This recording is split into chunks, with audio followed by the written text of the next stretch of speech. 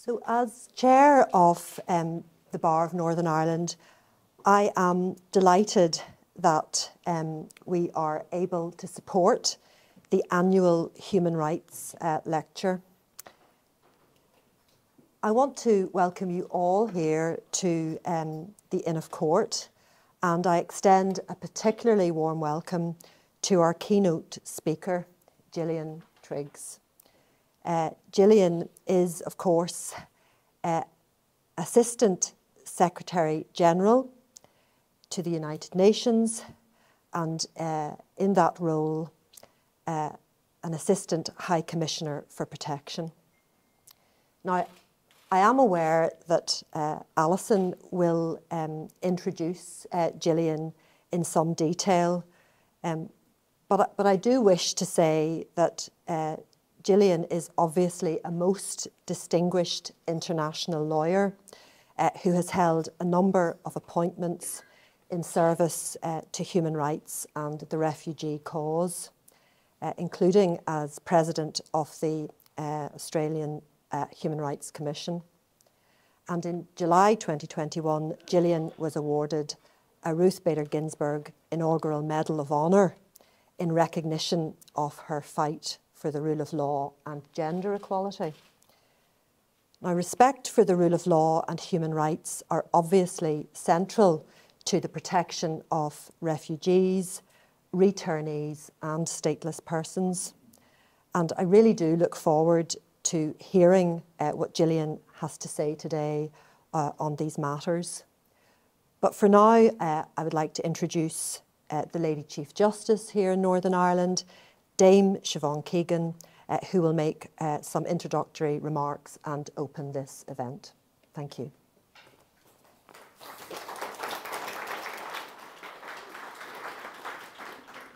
Thank you very much, Moira. It is an immense pleasure for me to be asked again to open the annual Human Rights Commission lecture. This annual lecture attracts internationally recognised speakers, plays an important part in promoting human rights in Northern Ireland. I am therefore honoured to be part of it again.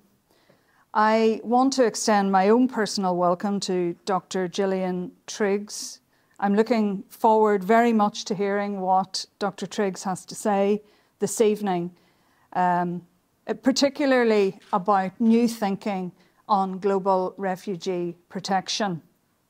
It is a timely topic, it seems to me, and I'm sure her lecture will be informative, interesting, and give us some food for thought. When I addressed this annual lecture previously, I spoke about the context in which discussions about human rights in Northern Ireland arises. I make no apology for saying that I think it's important to re-emphasise that context. First, to consider some of the broader history. We must remember that the Universal Declaration of Human Rights was formulated 75 years ago. The subsequent establishment of the Council of Europe in 1949 was part of the Allies' programme to reconstruct a durable civilization. That was, of course, a laudable aim, but one that proved difficult to achieve perfectly in an ever-changing world where conflicts arose. Another key historical milestone was in 1959. That year saw the signing of the European Convention for the Protection of Human Rights and Fundamental Freedoms by Council of Europe members. Closer to home, 25 years ago in 1998, we saw the passing of the Human Rights Act, and in the same year, the signing of the Belfast or Good Friday Agreement here in Northern Ireland. That agreement, of course, is prefaced upon the European Convention on Human Rights, and so it follows that the protection of human rights in Northern Ireland continues to frame our law. The Northern Ireland Human Rights Commission was established as part of the outworkings of the 1998 agreement. Since its inception, the Commission has played a key role in protecting and promoting the human rights of everyone in Northern Ireland through education, including events such as these, through participation in and support of legal proceedings, and through advice to government. In the period since the 1998 agreement, we have seen the development of an increasing rights-based jurisprudence in this jurisdiction. Cases coming before the Northern Ireland courts, the Court of Appeal in particular, regularly feature a human rights dimension. This evening's theme of refugee protection is timely, as I have said, as the world views scenes of refugees in desperation crossing dangerous seas to reach safety, and in the midst of proposed legislative changes to deal ostensibly with an increasing number of refugees. On a general level, may I say that this subject matter, it seems to me, calls for a reduction in any harmful rhetoric which can arise, and a focus on timely decision-making, cognizant of the rights of refugees, including children. As I said previously at a debate about the legislation that is proposed, we must also always reflect on the rule of law as a guiding principle, which is a worldwide and well understood principle. I want to just briefly mention the issue of children in this area, because I note from some of the statistics that I have read that 40% of the displaced people in 2022 were children below 18 years of age, and that between 2018 to 2022, an average of 385,000 children were born as refugees. Of course, the underpinning of refugee law is humanitarian protection. People throughout history have had to move from their countries of origin due to fear of persecution. That is nothing new. However, the United Nations codified a working practice in 1951 with the Refugee Convention following the large displacement of people following the World War II. The world has, of course, changed since then. However, people continue to be displaced due to persecution. Our courts have heard cases on a constant and consistent basis in this area at tribunal level, and some cases have reached the higher courts. You will know about the definition of refugee in the 1951 Convention. You will also know about the principle of refoulement, a person's right not to be refouled to the place of persecution. Article 33 of the 1951 Geneva Convention is core because it sets out the prohibition of expulsion or return. I'm going to mention 3 recent cases heard by the Court of Appeal in Northern Ireland very briefly, which I think also illustrate the challenges faced in this area and the interplay between the Geneva Convention and other international instruments. The first is a case of AB, which was heard recently and decided by the Court of Appeal. In that case, the Court of Appeal had to consider the Geneva Convention alongside the Hague Convention on child abduction. The issue came to the court on an appeal against the decision of the High Court to stay an order made under the Hague Convention, given the asylum context. AB, the child in the case, had been born in Switzerland after her parents, since divorced, had settled there after leaving their country of birth, Eritrea. It was from that country that asylum was claimed. And we looked in the judgment at the interplay, as I've said, between the international conventions and decided that the stay was inappropriate in that case. We only decided that, however, after guarantees of safety from Switzerland and a consideration that that was a safe country for the child to return to for the consideration of her welfare case. A second case I mention briefly is a case of Saeed, which was heard by the Court of Appeal. This is a ruling which reiterates the protections that every asylum applicant enjoys, protections conferred by the Refugee Convention and the Reception Directive, and related provisions of UK law. In addition to the right to determination of an application for refugee status and the protection against non-refoulement pending such determination, the case highlights the right to certain facilities and support, services of an interpreter, copies of interview notes, effective opportunities to consult a lawyer and such like. And that's again a timely reminder of the practical need to assist those in this area. The last case I mentioned is a family law case. That is a case of Belfast Trust versus SB. And why I mention this case is that the asylum issues also crossed over with issues of extradition and potential trafficking. The decision in that case, though, was rooted in what was best for a young child who had in fact spent all of her life in custody in Northern Ireland for over 3 years, whilst decisions were made about her future and her mother's extradition to France. I think it's fair to say that a feature of all of these cases have been delays in determining issues. And that seems to be, to me, a perennial issue in this area. If I may mention one other factor, having just returned from the Commonwealth Conference of Magistrates and Judges, the issue of interpretation for people's having their cases heard not in their mother tongue arose quite poignantly for me.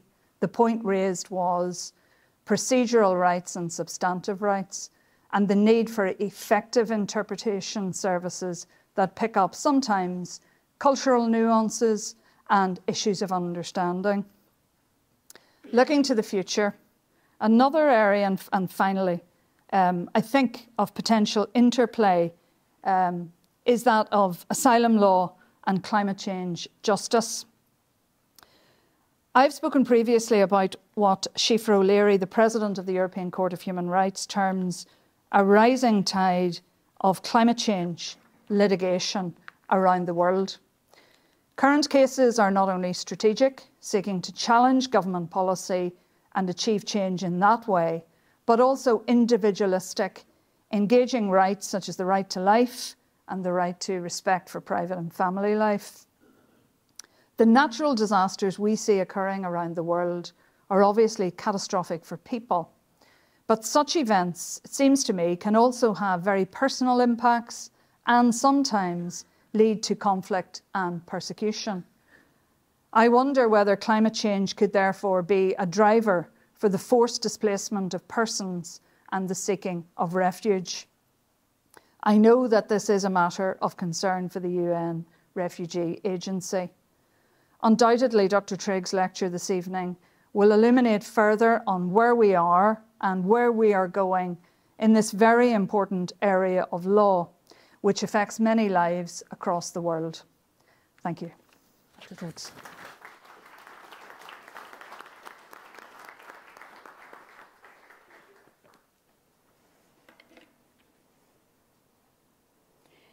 So I would like, if I may, to add my welcome to you all and thank you for sharing your time and interest in what is a critical and very timely topic, as Lady Chief Justice has said.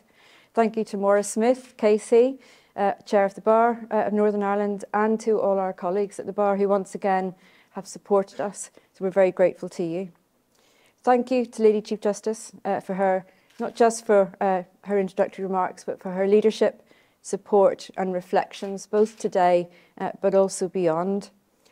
Her remarks are always insightful, and she continues to demonstrate a strong commitment to human rights and the rule of law, for which we are all grateful and we are all beneficiaries. I would also like to mention two people. One I know is here because I can see her, Vicky Tennant, who is the representative in London of the UNHCR, but we also have, we hope, her colleague Peter Fitzmaurice, based in Yemen. They're both made in Belfast, both produced by Belfast, so welcome back. So I turn to Dr. Gillian Triggs, Assistant High Commissioner for Protection with the UNHCR. We're very fortunate indeed that she's agreed to join us in Belfast and deliver our annual human rights lecture. She is an outstanding public international lawyer. She's had a number of appointments in service to human rights and the refugee cause, including as President of the Australian Human Rights Commission.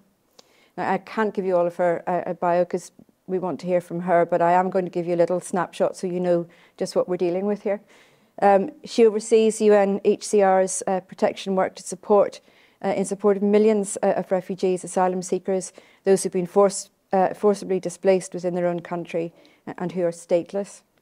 She's a dual national of Britain and Australia.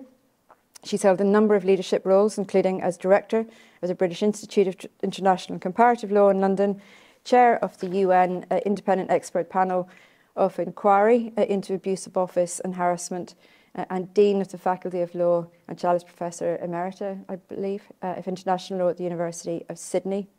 It doesn't end there, I'm afraid.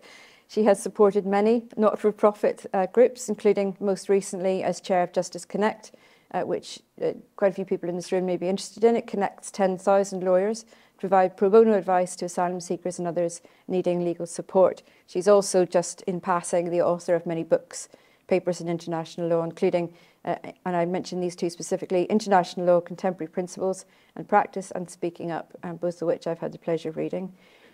And as has already been mentioned, she was awarded in July 21 a Ruth Bader Ginsburg Inaugural Medal of Honour in recognition of her role in the rule of law and gender equality.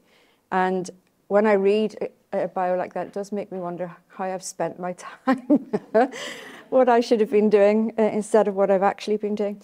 So all in all, I think you'll agree, a long-term commitment to the realisation of rights for the most vulnerable in society, and that's also why we're here today. And she demonstrates, as have our two previous contributors, the true humanity in human rights at a time when it can feel elusive. Recent actions by the UK government, such as the Illegal Migration Act, the Rwanda asylum proposals, the Bibi Stockholm barge, which sounds deceptively friendly, and the language being used, most importantly, I think, in the public sphere, give us cause for real concern.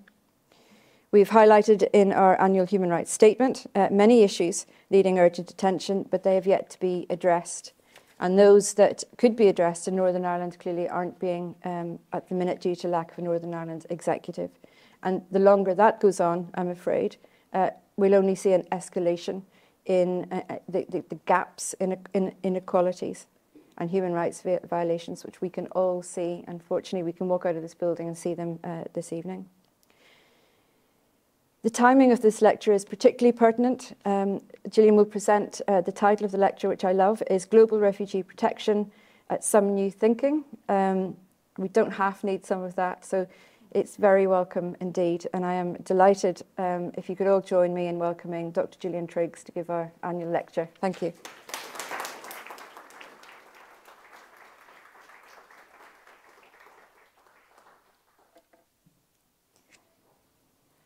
Well, thank you, Chief Commissioner. It's been a great pleasure to renew our acquaintance because our paths have crossed in recent times. Thank you very much, Chief Justice. I know you've left a major Commonwealth conference, but I'm very honoured that you've joined me. And if I may say so, you have beautifully introduced what I'm about to talk about. You've raised some of the very, very critical issues. And thank you very much indeed to the Chair of the Bar. I can't resist saying it's wonderful to see so many women in these very senior positions, a great and refreshing thing to observe. So, distinguished guests and colleagues, thank you very much for this opportunity to join the Northern Ireland Human Rights Commission and to speak about the plight of refugees as they seek international protection in this increasingly unstable geopolitical and polarised global environment. I'm, of course, very pleased to be here because Belfast is a city of sanctuary which welcomes and includes refugees as part of the community, and that is always a welcome sign for me and all my colleagues whenever we come to a city to see the banners and to know that the local people stand by refugees and understand their plight. But I've also not only longed to meet colleagues here at the Northern Ireland Commission, although I've met many of them over the years in Geneva and in Australia. I've always wanted to come here, both in my current role, but of course as the President of the Australian Human Rights Commission. The national human rights bodies are increasingly important to the UN Refugee Agency. Of course, this commission is an status organisation within the UN system, and it's an independent body under the United Nations Paris Principles, and that's something to have achieved and to have maintained. The Commission is well placed to advocate for the concrete implementation of human rights, but very importantly to act as a bridge between the sovereign nation on one hand and civil society in another. It's a role that within the UN system, of course, we don't have, and you can provide this a measured, evidence-based and legally based advocacy to the governments to which you are so much closer. Can I also recognise and thank the people of Northern Ireland for your commitment to refugees generally, because this region was the first in the United Kingdom to provide legal guardians for unaccompanied asylum seeker children. And the Chief Justice has mentioned children as a particular area of concern, and one real achievement, I think it's a genuine achievement here, to provide a guardian for these children. It's enormously important, and we're very pleased to see that. But also other examples of a compassionate response and providing alternatives that I'll come back to in a minute. But both Queen's and the University of Ulster are part of a growing number of academic institutions that offer scholarships to refugee students across this country. But as you will probably know, Northern Ireland hosts 2,000 Ukrainians, and over the last 8 years has received some 1,900 refugees from the resettlement program, mainly and very obviously from Afghanistan and Syria, including some welcomed by the community sponsorship groups, and they've been extremely successful. Well, what I'd like to do, if I may, is to use my time to do two things. First, to describe the problem. What are the legal and political contexts in which UNHCR works to ensure protection and solution for refugees and to secure their rights meaningfully? But secondly, to consider the very challenging allegation that the refugee regime is no longer fit for purpose in providing durable solutions for people who've been forcibly displaced. Is, for example, the normative refugee law capable of responding to the scale of movements today? What options can be explored to find those solutions? And that's why I was coming up with the title for my third point, which is what refreshed and creative, innovative thinking and solutions can we work on together? And perhaps that's the operative word. Well, just like the Chief Justice, I want to begin with the fundamental principles, because this year we celebrate the 75th anniversary of the Universal Declaration of Human Rights in 1948. Eleanor Roosevelt, as the chair of the drafting committee, fully understood the need to ensure in the post-war world that universal rights were for everybody and that we needed to respect the equal worth of each person. The Declaration, and this is what is so fascinating in a way, it recognised then the crucial rights of refugees to seek and enjoy asylum from persecution and the right to a nationality. These were critical points in recognising human rights in those years after the Second World War. The aim at that time was to find a definitive solution forever for the 2 million people or so who were still displaced in the years after the war. But following the Universal Declaration, of course, a non-binding document, we had an inspiration for the development of the 20th century body of treaty-based human rights obligations, which are accepted undeniably by most states. Following the Universal Declaration, of course, 3 years later, we had the Refugee Convention itself, which was to give legal status to the right to seek asylum in the Declaration and to give legal substance to, again, a point the Chief Justice has made, the prohibition on the refoulement of people entitled to refugee status to areas of persecution and violence. I'm sure you're all very familiar with all of that.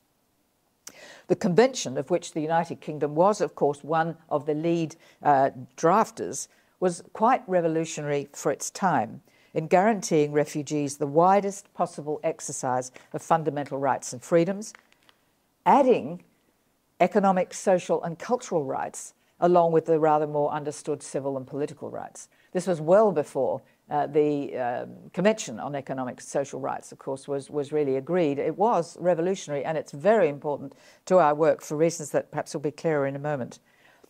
But in these post-war years, there was a time of great optimism for the international rules-based peace environment.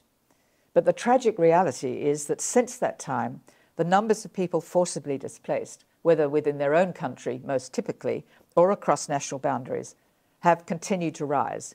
Every year for the last 10 years, for example, the UN Refugee Agency has reported increased numbers, and every year the plight of those displaced becomes ever more desperate. There are now more than 110 million people forcibly displaced throughout the world, double the numbers reported even 10 years ago. 36 million are refugees. The greater number, 64 at least, are displaced in their own countries. Well, one point I wanted to make about UNHCR, although my role is protection and law and policy to a very high degree, what we're particularly notable for, and something I've really only learned since I've been in this position, is that the agency is essentially operational in emergency and crisis environments. We work to a very significant degree with the NGO and civil society partners in 137 countries. We have, I'm reliably told, 580 field offices and operations and 20,000 staff in border and conflict areas, striving to meet the UN Secretary General's commitment that we would stay and deliver as politically neutral or impartial UN humanitarian agencies. But just one recent crisis, and one you'll be aware of, has been the devastating and unexpected impact of the conflict in Sudan on the civilian population. Just 2 or 3 years ago, with the High Commissioner, we were celebrating Sudan as a poster child for what could be done with a peace process and to end civil war. As you know, the President got the Nobel Peace Prize. Now we have 4 million people displaced within the country itself, joining more than 1 million refugees already hosted by that country from South Sudan, and about 1 million have fled to neighbouring countries, Egypt, Chad, the Central African Republic, and Ethiopia, with their own problems, of course, but nonetheless keeping their borders open and offering sanctuary to refugees from this evolving civil war. The impact of conflict and violence as primary drivers of displacement is clear. Over 2/3 of all refugees and others in need of international protection have fled from Afghanistan, Syria, Ukraine, and Venezuela, forcing the fastest displacement of people since the Second World War. But then we have to see the wider context as well. There have been 8 coups in Africa in 3 years, bringing yet further massive displacement. Refugee-producing countries are also countries that receive refugees, in a swirl of people seeking basic protection.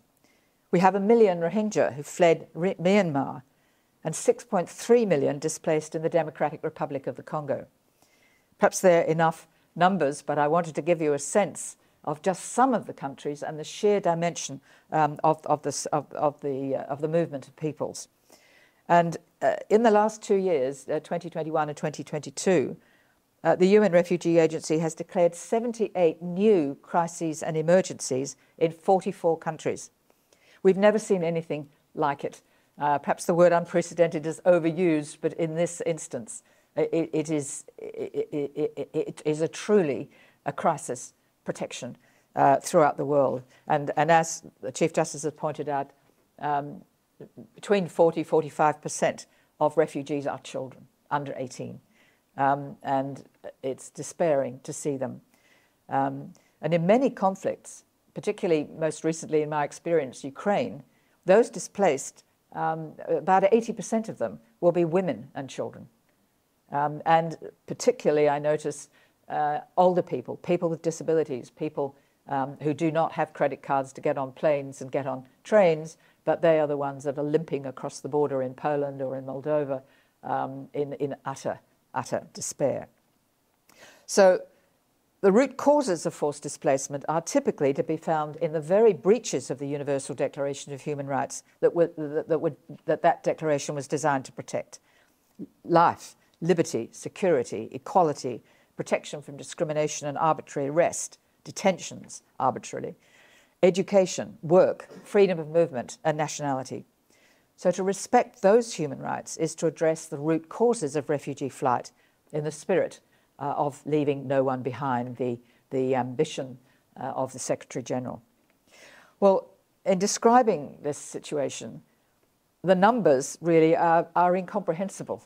And it's really only by telling the story that we can get some sense of how dire the situation is. And I was recently in the Democratic Republic of the Congo, where my colleagues have been on the ground throughout, and indeed have been for many years. And I saw the conditions of some of the 6.3 million displaced there.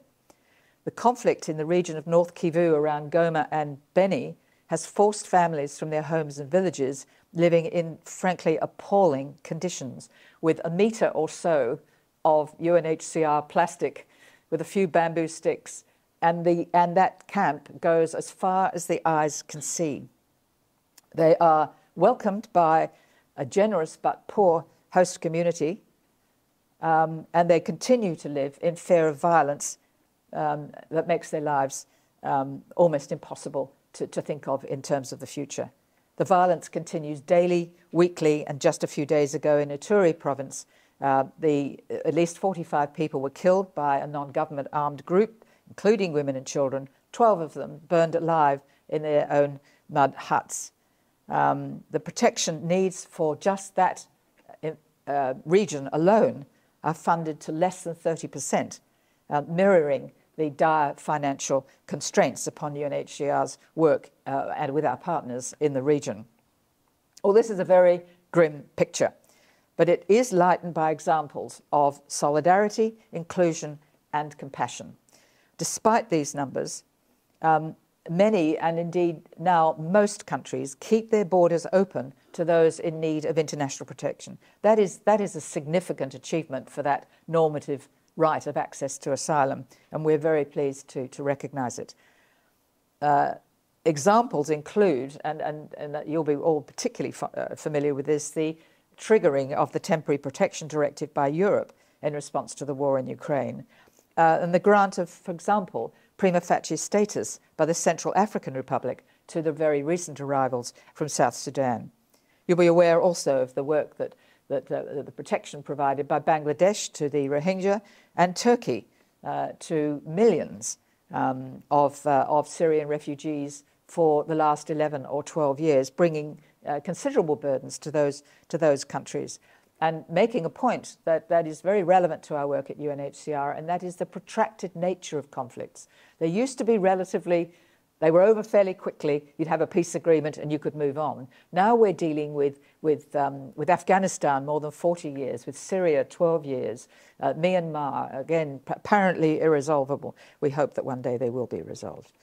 But compounding the conflict-driven displacement that I have emphasised are other elements, and one of them the Chief Justice has raised, and that is climate change. We're seeing drought in Somalia, which has led to conflict, which has led to people just a few months ago leaving 2,000 or 3,000 a day into very isolated areas of Ethiopia, a country struggling itself. The war in Ukraine has caused food security globally, but most particularly in Africa. The biggest point that the women in North Kivu in Congo talked to me about was not their security, because they were now relatively safe, but still subject to armed groups, but gender-based violence spiking, child protection needs, various elements that they could have talked to me about, but the one they talked to me about was food insecurity. They don't have any food even for that evening. It was really despairing to talk to these families, particularly the women whose lives in that culture have been built around protecting, caring for the family and cooking a meal at night. But the consequences are huge, and now we see earthquakes in northwest Syria and Turkey, floods in Pakistan, and in the last few days, of course, floods in Libya. And they prompt the very question that the Chief Justice has asked, and that is, how are we going to respond as lawyers, as human rights protectors, as so many of you are in this room? How are we going to respond? A critical question is, can the international legal system and human rights provide protection for people who are fleeing from the impacts of climate change? Might some of them, in some circumstances, be, as is in the popular parlance at least, climate refugees? And these are things that I think we as lawyers need to be willing to address. Difficult legal questions, but ones that I think we have to use our expertise to deal with.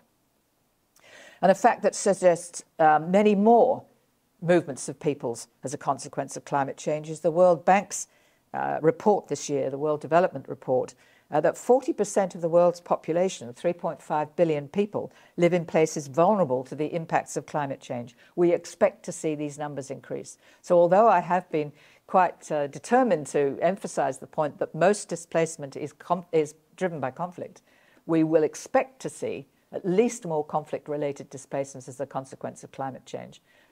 We will have to see. Well, that's the problem. But what about the legal challenges? And I've mentioned that there are perceptions, driven at the political level in particular, that the asylum system is broken and it can no longer provide adequate protection, that reform, perhaps of the Refugee Convention itself, is needed, but that maybe we need a new protocol for climate-driven displacement. I suggest we really need to listen very carefully to the concerns of governments and to citizens and communities, because some of the challenges are not only common, but they are in many cases justifiable. And I'll just mention a few of them, but I'm sure you'll be well aware of these. Legal and administrative processes are slow and cumbersome, and the backlog of applications remain unresolved for many, many years, leaving people in legal twilight zones. Refugees wait very often globally without work rights or access to education and healthcare. They cannot be self-sufficient. They're totally dependent on humanitarian aid, and they're unable to use their skills and talents and energy and vibrancy to benefit their host communities. Where a country does provide a fair due process system for considering their claim as a refugee, and where an applicant for asylum is found not to be in need of international protection, it's close to impossible to return them to their country of origin. Many states will not permit forced returns of their own citizens, and bilateral agreements for returns either do not exist or don't work. Where returns are possible, few resources are available to ensure the safety of a returnee and their integration back into their society. Returns are often to the same conditions of poverty, inequality, and discrimination that led to the movement in the first place. Adding to the complexity is the rising phenomenon of mixed movements of peoples, comprising people fleeing war and conflict and persecution, as I've described, but also, and typically, younger men seeking opportunities for work and to build a meaningful future for themselves and their families. While migrants and refugees have different legal status, their protection needs are often similar, and each is entitled to basic human rights. All these complexities and impediments to an effective asylum system have prompted extreme responses by governments, some of them the most powerful and important supporters for the refugee system in the first place. And that is, of course, a great concern to us at the UN Refugee Agency. The most obvious impact and prompted impact from governments has been the denial of entry at borders in making a claim for asylum. We saw, of course, the closing of borders for COVID, but some countries have taken the opportunity to continue those border closures and deny that fundamental principle deriving from the Declaration, of course, as we have both said, from the Declaration of Human Rights. But we also see now the pushbacks both at land borders and sea frontiers, to say nothing, of course, of the walls, of the trenches, of the barbed wire, the barriers, the very things we hoped we would never see after the fall, of course, of the Berlin Wall. We've seen also, extraordinarily, a refusal or reluctance to rescue people at sea seeking protection, contrary not to recent human rights law or refugee law, but ancient maritime law, the duty to rescue ships in distress. And not only that, but where they have been rescued, a refusal to disembark, leaving ships floating around the Andaman Sea or the Bay of Biscay, seeking any country willing to allow them to disembark. All of this, of course, amounts to a violation of that fundamental principle, the non-derogable principle of international law, the prohibition of refoulement to danger. We've also seen the adoption of deterrent policies such as detention, particularly of children, is worrying, because the core principle, I'm sure as you all know, is that you do not detain children, except maybe in reception centres for periods of time to help them. A few countries also have tried to shift the responsibility for refugees and asylum seekers, typically to poorer, distant countries, a form of externalisation which denies territorial access to asylum, contrary to international law. The Chief Justice has mentioned that I'm a dual national. I'm a national of both of those countries that have produced some of the worst examples of externalisation. So I'm not quite sure where I stand on this, but Australia, of course, has done this, and indeed is persisting in doing it with the recent arrival of a boat taking people to Nauru. But you'll know that I want to get to, of course, the UK's Illegal Migration Act. It is an important case in point. It amounts to a ban on seeking asylum in the United Kingdom for all but a very few refugees, with inadequate safeguards to ensure protection of their rights, and with no examination of individual protection needs, a core part of the practice of refugee law. Most asylum seekers are by duty to be removed by the minister to a third country, including, of course, Rwanda, with which the asylum seeker may or may not have any prior connection, and very often will not have any cultural or language connection, and no guarantee that they'll be able to access protection there in line with international standards. I think you'll be familiar with our view that this is a clear breach of the Refugee Convention and a measure that runs counter to the principle of international responsibility upon which the Refugee Convention is based. Some states have also adopted the idea of forced returns to a safe third country of transit, where return to the country of origin is not possible. So in short, many of, if not most, of the fundamental principles of refugee law and, of course, of international human rights law are now under threat. They're under threat normatively by countries that have always supported and indeed created those principles, and that is deeply worrying. In addition to the challenges is the ones that I've outlined, is the practical fact that 75% of the burden of hosting refugees typically lies with low to middle income countries, developing countries, in the neighbourhood of the conflict. That's where most of the millions are, either within the country or in the neighbourhood. They are not coming across the Mediterranean or the English Channel. A few obviously are. Most Afghans are hosted by Pakistan and Iran. About 8 million, half of them registered. Somalis being protected by Kenya and Ethiopia. Syrians by Turkey, Jordan and Lebanon. Indeed, it's the local communities and authorities that step up to help, adding to local needs where their host community has very significant needs.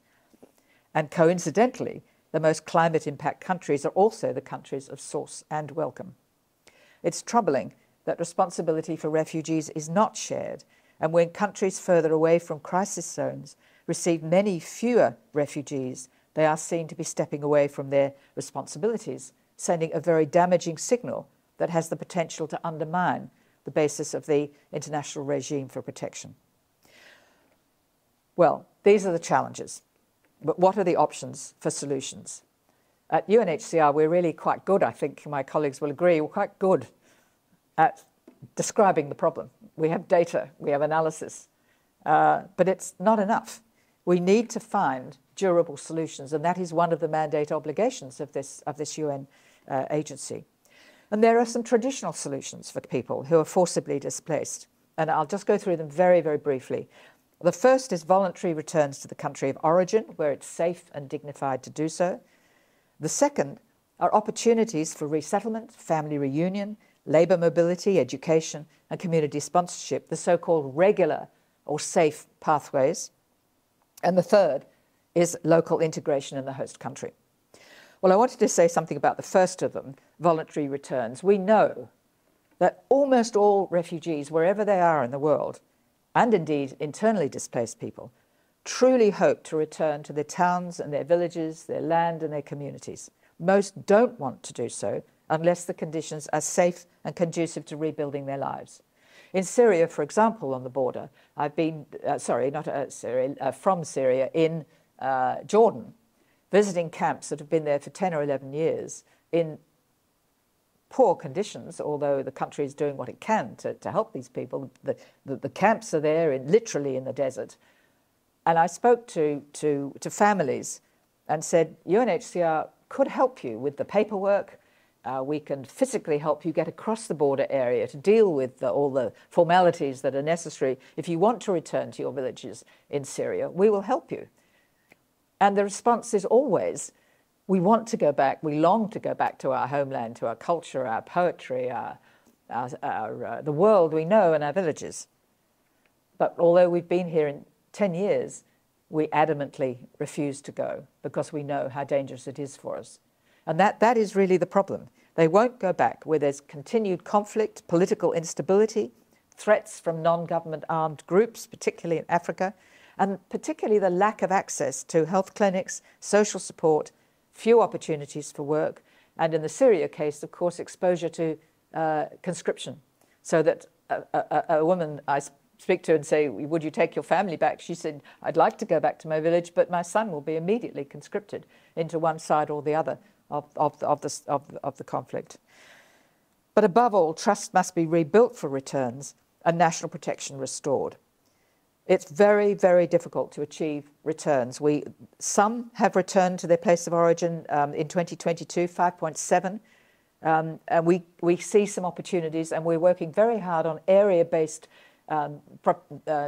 work to rebuild clinics, to get schools started, to see if we can encourage private sectors to invest in jobs, and that will enable in some safe areas for families to be returned. But the truth is the numbers are tiny. And that is perhaps the key point I want to make. We have facilitated voluntary repatriation, for example, of 207,000 Burundian refugees from Tanzania.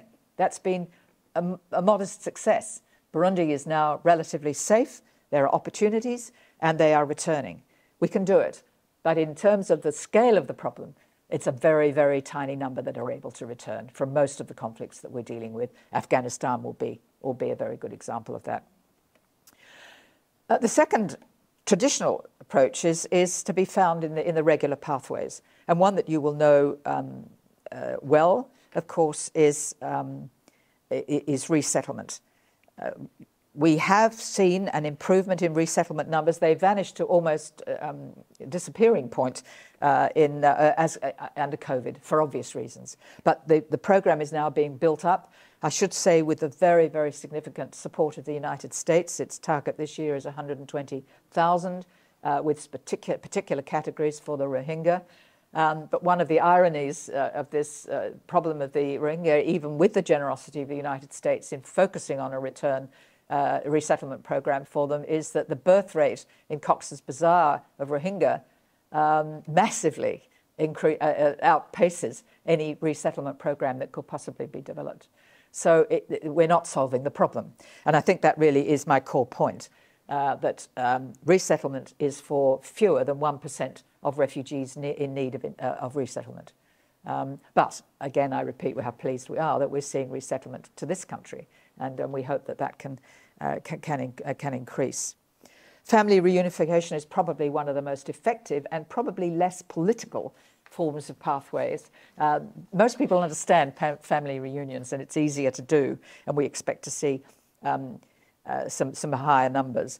Labour mobility as a safe pathway is also proving to be gathering commitment from many countries around the world. I find I have to be a little diplomatic when I go to Japan or North Korea or parts of Europe to say, well, you have ageing communities Why do we not turn this discussion around and talk about refugees and migrants as providing the labour you need in childcare centres, in care for the aged, for agriculture and construction work, hospitality? It's true for Europe. It's true in Italy, as the President is to thoroughly understood. So we're seeing a little change in that discussion, because if we can provide safe labour pathways, then we can provide some solutions. But at the moment, it's very small. The last one, inclusion, I think, is one that is, and it's hard to say, to host countries. This is the real solution at the moment for almost all refugees. They will stay where they are because they can't return.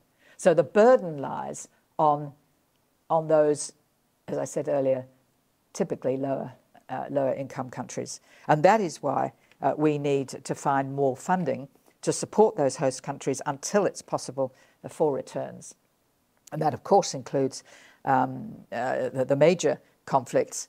One of the ironies, perhaps, or the consequences of the war in Ukraine is that a great deal of the funding has gone to Ukraine, which means that the Congo, Burkina Faso, Mali, Ethiopia, Sudan, etc., they are all seriously underfunded because the attention has moved to the massive war in Europe. So there are consequences that are much deeper than one might imagine. So let me get to the point. The thing I really want to talk about and to hear some of your thoughts about is what's some new thinking? We can't keep describing the problem. We can't keep bemoaning the lack of resources. We cannot keep every year describing how many more millions, as though this was some sort of successful target that we're striving to reach. We have to think differently and holistically to look at root causes and to assure that we can find some pathways that recognise the genuine concerns of states on the grounds that I've listed, but also, of course, that security is often uppermost. If I speak to a minister in Africa in particular, they'll always begin by telling me about their security problems, and they're totally genuine. They're quite right. So we have to find a way of supporting those governments while also recognising that they need to secure their borders and they need to manage security. So what are we doing at the UN Refugee Agency to try to turn this around? One is something that we haven't said a lot in the public arena about, but I think it's been very exciting, certainly for me and my colleagues in the Legal and Policy, the Division of International Protection that I'm responsible for. And that is, we've formed collaborations with the development actors, but most particularly the development banks, the international financial institutions, the World Bank, the International Monetary Fund, and the regional and national development agencies, and of course with the private sector. What we're hoping to do is, by working with those development agencies, we can facilitate the release of funds to host countries and countries of origins to address root causes to displacement through development, through investing in job creation or addressing the problems of poverty and inequality, housing, education and services, because it's a lack of those services and opportunities that leads to the movement of mixed groups, whether they're migrants or refugees, and depending on the circumstances. We know that if people have livelihoods, then they can rise to their potential, they can contribute to their communities, and they can stabilise in the area rather than moving on.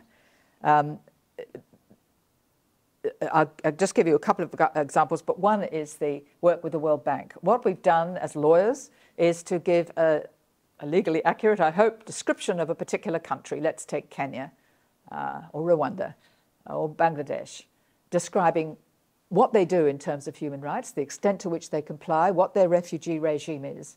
And then we have to, in a sense, certify to the World Bank that that country has a sufficient regulatory environment consistent with human rights to warrant either concessional loans, which we don't really want to see so much of, but grants to those countries to help support the governments and to get money into not only refugees but the host communities dealing with that problem of inclusion.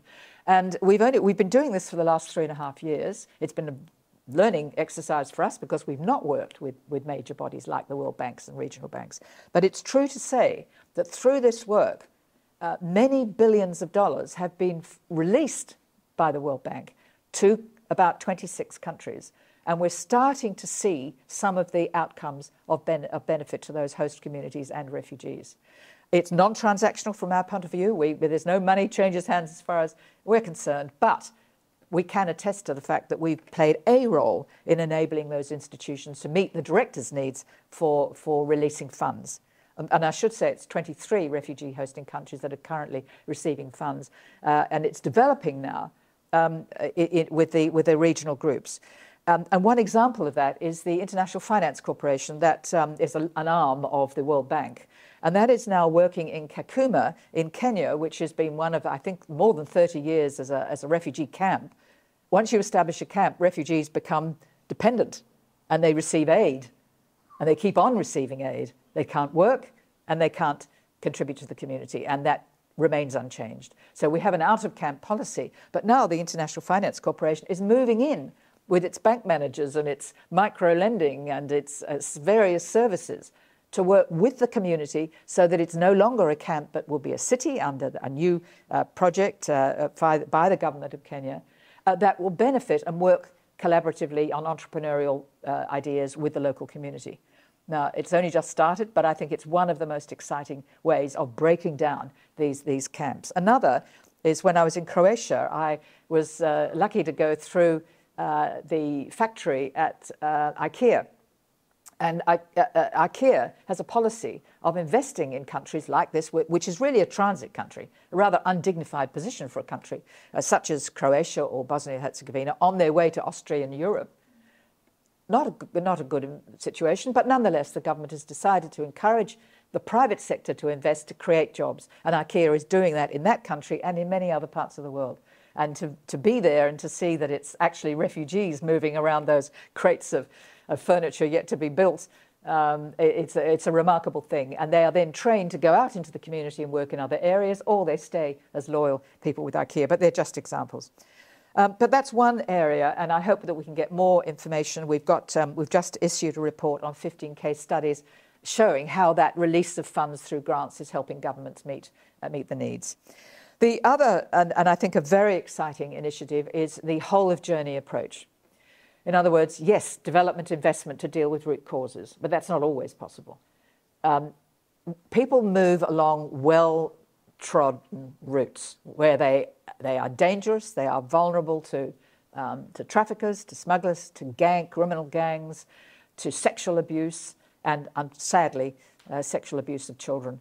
And the trafficking in children. It's all real. It's astonishing, but it's real.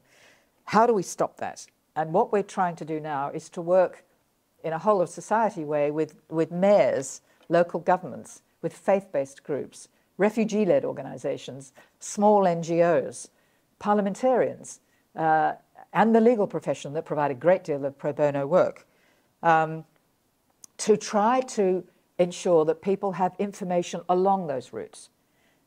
So that I'm sure you can think of them, but Mali to Niger, Libya to Tunisia, and across the Mediterranean to Europe, Italy, etc.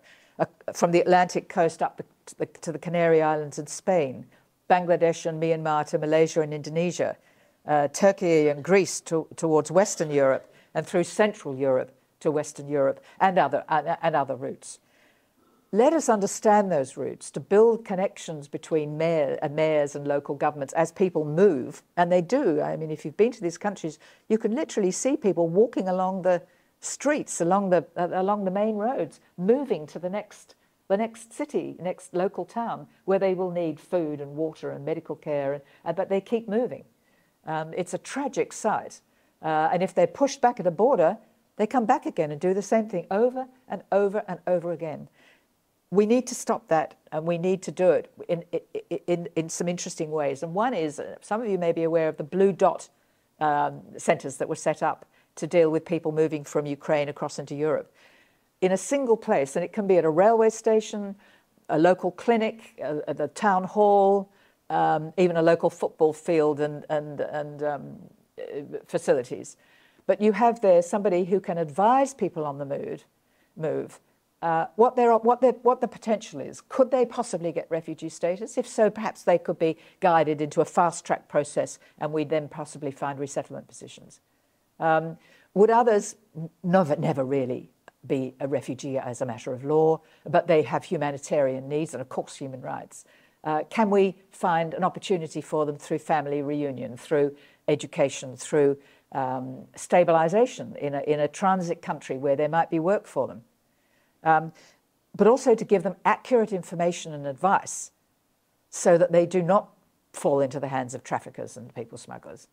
Now, I don't want to be Pollyanna about this. This is not going to be easy by any stretch of the imagination. But we saw it work very well with the 39 Blue Dot centres that were set up throughout Europe, but of course in Ukraine itself. We think the idea can be translated. And one area where this is actually starting to work is in the in the Americas.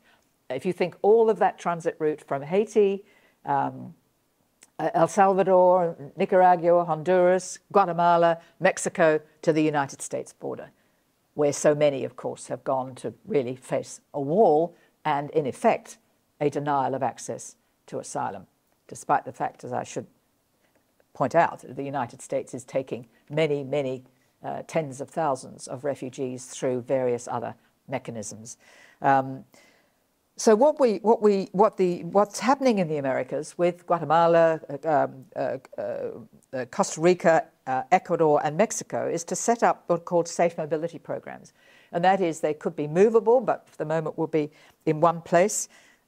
Centres not unlike the Blue Dot idea, where you could have a government employment agency, you could have a child protection group, somebody skilled with gender-based violence, somebody who could give a quick estimate, a fast and fair system of triaging people into a refugee stream, but triaging people who are essentially economic migrants into areas where they're possibly into a labour mobility programme or into a local community resettlement programme, but to give them accurate information and to identify their needs quickly.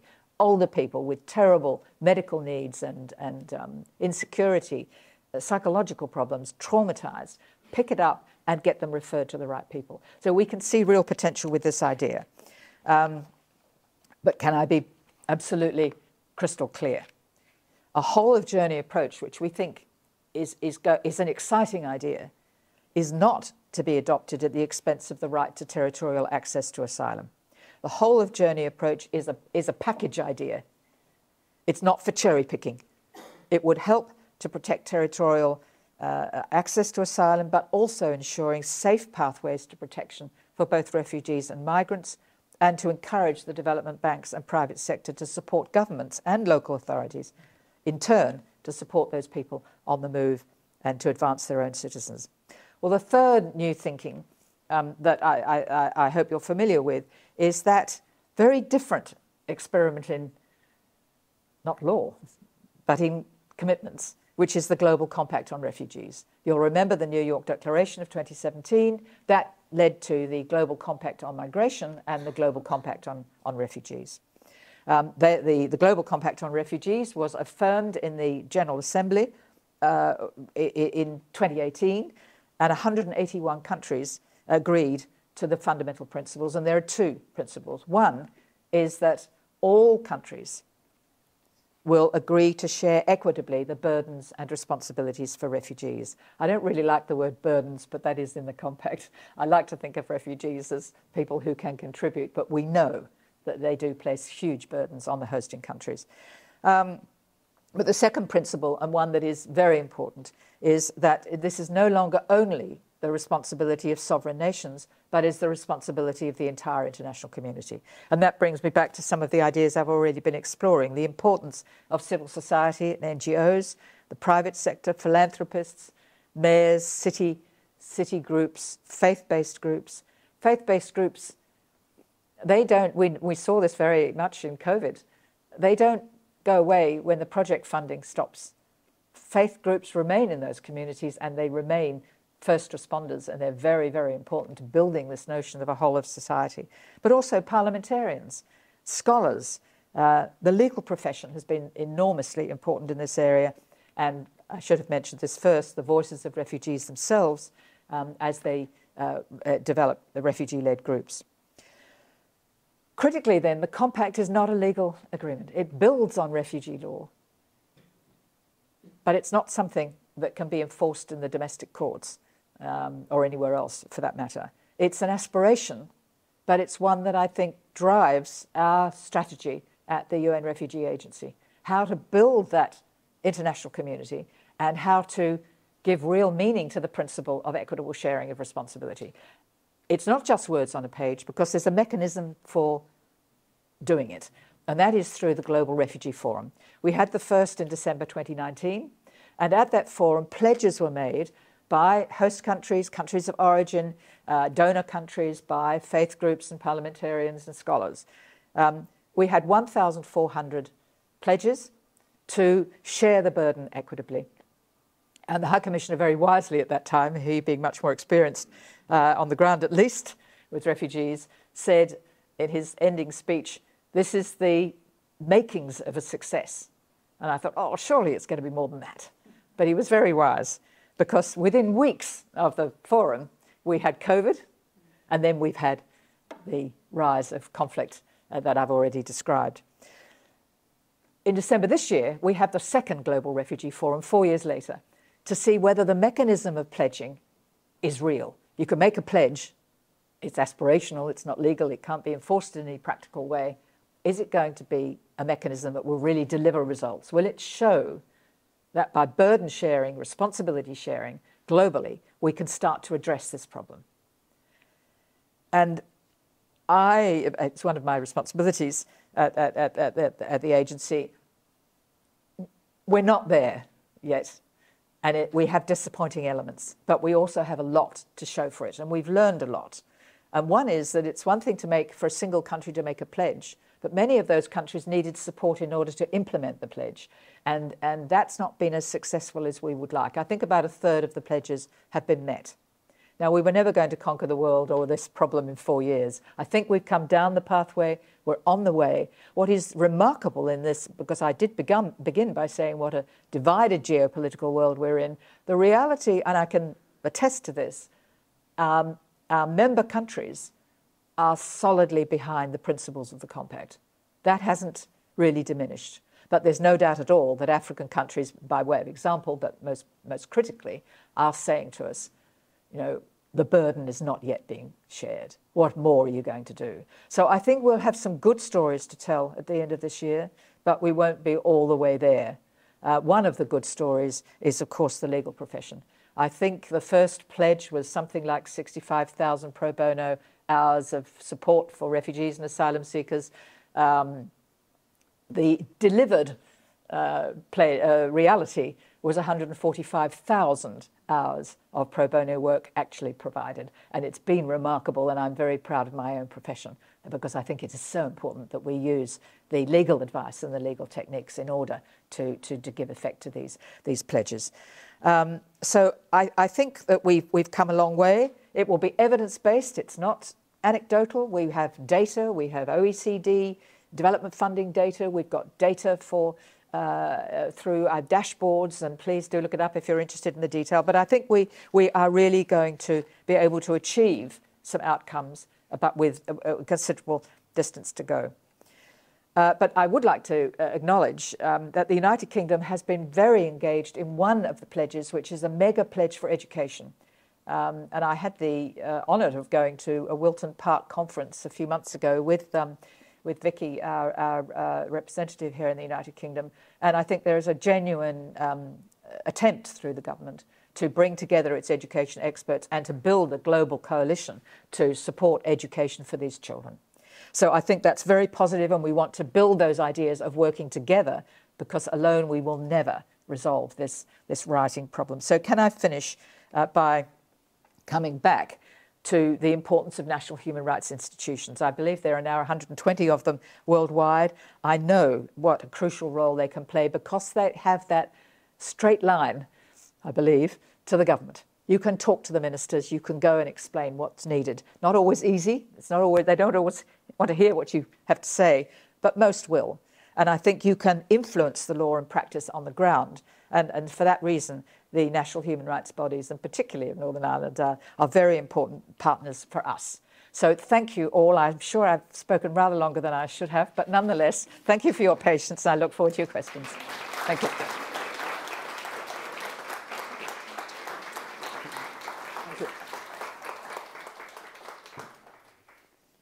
So we've got a little bit of time for a couple of questions, but I do hope you'll join us for a bit of a reception. I can see it's almost ready, and we'll all be hanging around so you can ask us additional questions. But can I invite a question from the floor?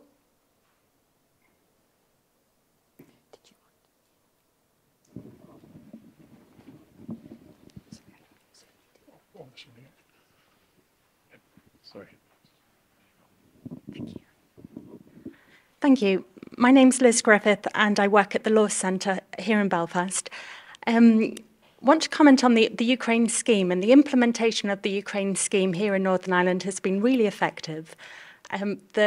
The speed and depth of the Northern Ireland Government Department's response has been quite amazing.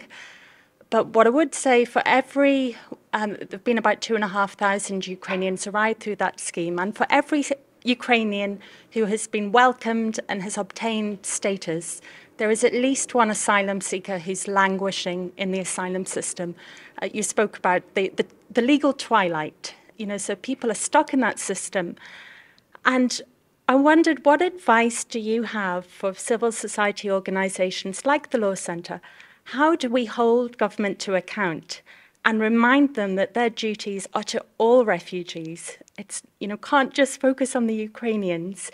And, particularly in the context that a lot of the refugee rights are not immediately enforceable in international laws. But how do we demand and hold them to account on their duties? Thank you. No. Do you want to just do that one first? Well, very, very quickly, of course, that is something we're very worried about. Not only are you describing the current situation, but we're deeply concerned about the future under the new legislation, because thousands, tens of thousands of people will be in a legal limbo, and they will not have a position one way, because they can't get a judicial or administrative review of their claim to asylum, but they can't be returned. So what is going to happen to them? And will they be detained? We don't know. We see that as one of the biggest problems. And what we feel is that there's advocacy, and I know my colleagues are engaged in advocacy, and I've been myself for bilateral protection meetings with the minister, but which I think were fruitful, because there are opportunities within the Act that allow for discretions which should be exercised by reference to international law, and we hope that there are some opportunities there. But I can't, you describe, again, it's describing the problem, what do we do about it? In my former role with the Australian Human Rights Commission, we would try to use the principles against arbitrary detention. And we would simply say detention becomes arbitrary, and arbitrariness is unacceptable under fundamental principles of common law, even if you don't have legislation on the fact. So I think one of the, not only I've mentioned pro bono law, but one of the critical values of national human rights bodies, but the legal profession generally, is the ability to bring litigation and test these. How long can you keep people in detention? Becomes an arbitrary detention, and contrary to everything we know about in the common law system. So good luck, and thank you for your work. Ursula, do you want to? Can I ask a question in relation to addressing the gender-based impact of the application of refugee law? And I'm particularly wondering where you see the opportunities in law for addressing that, and where you see the opportunities through the Global Compact for addressing the gender-based impact of displacement. Well, thank you. And I think that's one area where our donors are pushing us hard on this, because gender-based violence is a huge problem in every area of movement, and particularly in conflict. It's women and children who suffer. And it's genuine. It's slavery. It's selling children into marriage. It's trafficking. But the rape. When I was in Beni in North Kivu province in Congo, just in that little area, 130 brothels had been set up. And everybody I was talking to was a male mayor of a village or the local province. And they would all say this was terrible, that they would do nothing whatever to protect those women. They were doing it because they needed food. But that's an extreme situation. But the level of sexual violence against women and children on these dangerous routes or in camps is huge. So again, I'm describing the problem. Our donors and Europeans, the United Kingdom, the United States, are really urging us to say, we give you funding for gender-based violence. What are you doing with it, and what are the impacts and outcomes? I haven't had time to talk about trends, but that's one of the important trends that we have to rise to with UNHCR. We have to show what the value for money. We're in a new world. Maybe 20 or 30 years ago, we didn't have to do this. Now we do. But gender-based violence is one of those areas. I think we need to give it more visibility. It's true, of course, outside the refugee area, but I mean, this is a particularly deep problem. But I think we all need to get the facts right and to give it much more visibility and to talk about it. But it's not something you can provide a plastic sheeting, water, pots and pans, mosquito nets, and even food. But to deal with gender-based violence, it's huge cultural change, it's education, it's all sorts of things that are much more difficult and much more expensive in many respects to deliver. So I think we need to work and talk about this much more and get the experts to help more. So we're going to take one. This gentleman on the end was the first. This gentleman here was the one who had his hand up first, if I may. No, behind. I had my hand up first, so I'll take advantage of the opportunity. Thank you very much, Commissioner, for your very cogent talk. My name is Frank Costello. I'm an interested citizen, but I work with my colleague Stafford here on empowerment economically for disadvantaged children locally.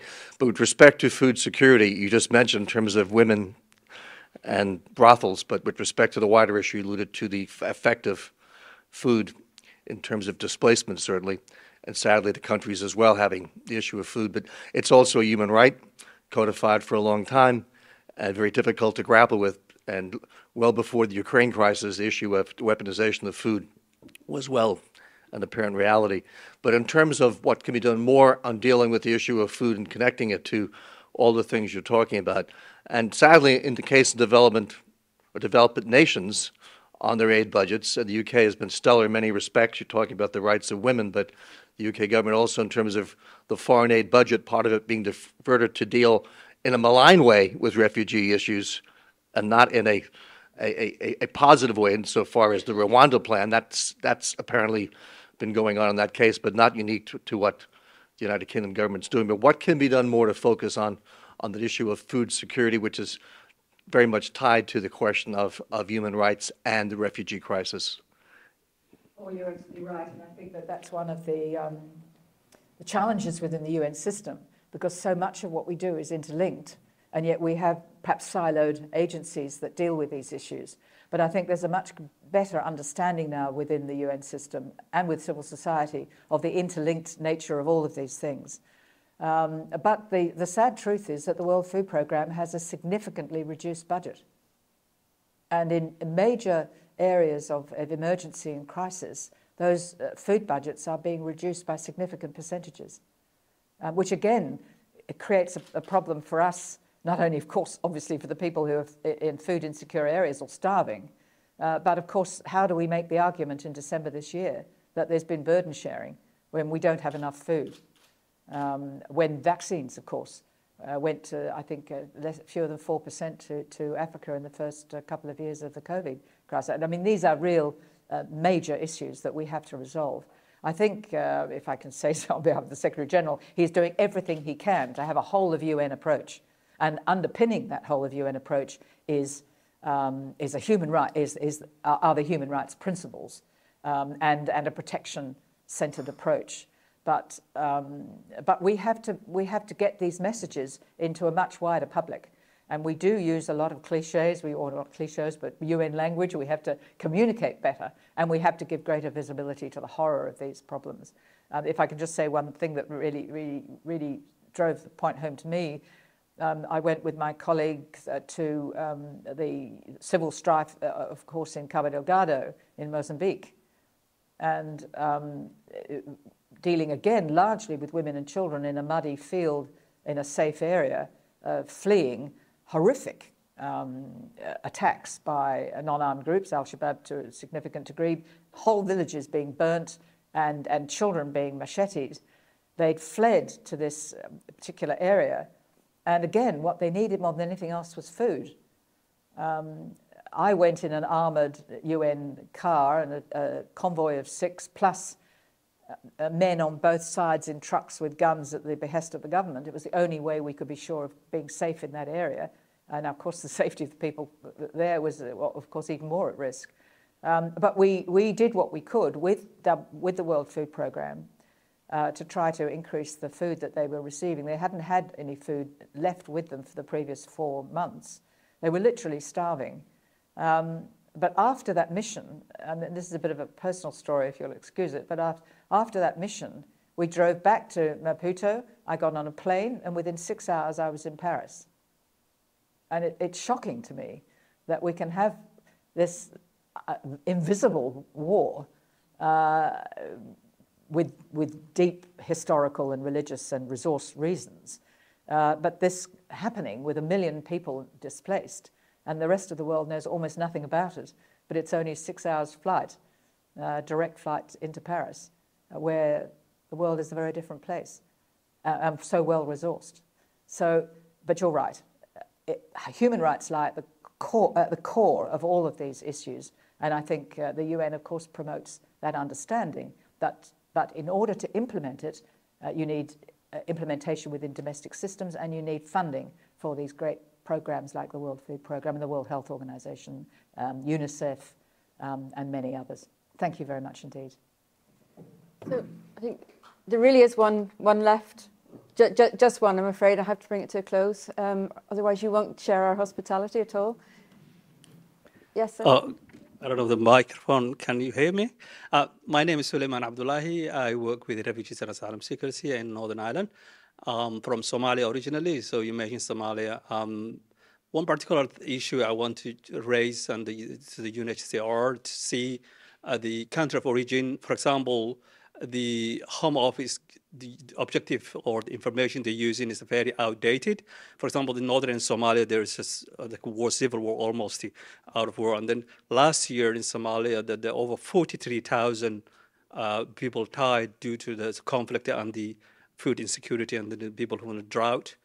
And one particular case I wanted to bring to attention was there was a case where a man from Somalia seeking asylum in the UK in 2003, and in being in limbo since 2018, dead in Belfast Royal Hospital, and 17 years after still was stateless.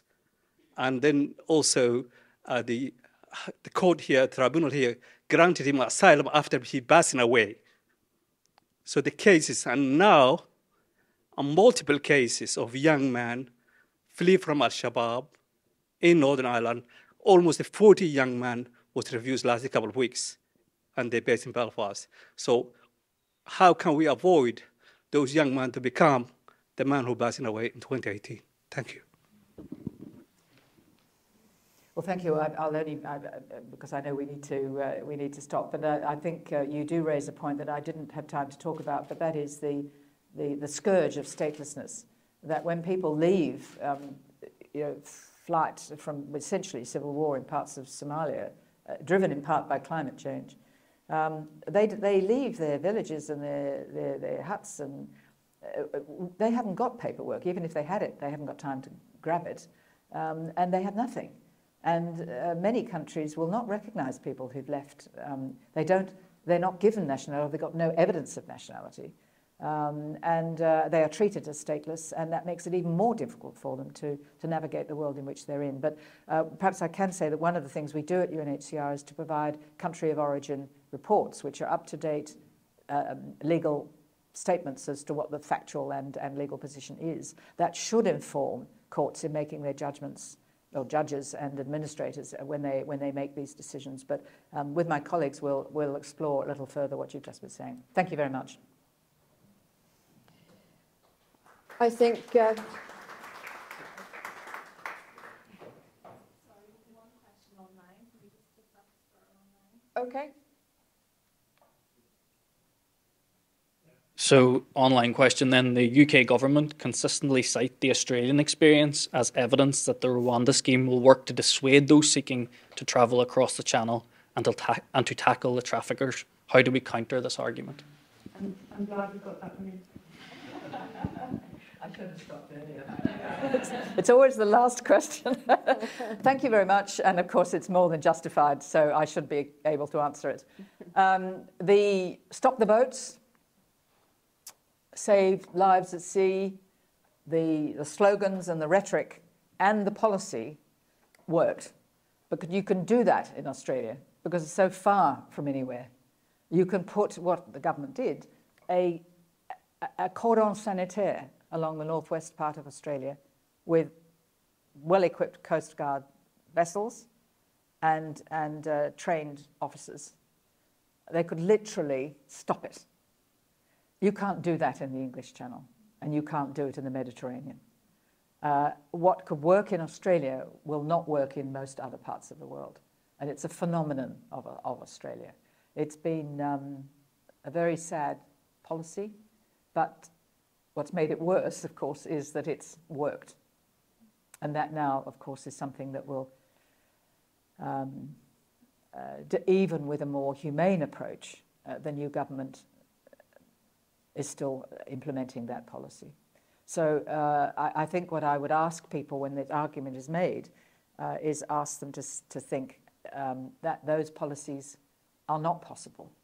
There are some similarities, and I will make this point out if I may, and that is that Papua New Guinea and the island of Manus and Nauru are poor countries dependent on Australian aid. And when they got large amounts of money to provide refugee services, it was a case of a very relatively powerful country taking advantage of a very poor and dependent countries. And I don't think you need to be very clever to see that that is an unacceptable situation. And that, of course, has been part of the worry of efforts at externalization, to pick countries which are poor, developing, in need, as a place in which people can be transferred. That is unacceptable on any ethical and moral ground, to say nothing of the legal ground. So it's deeply troubling. Thank you.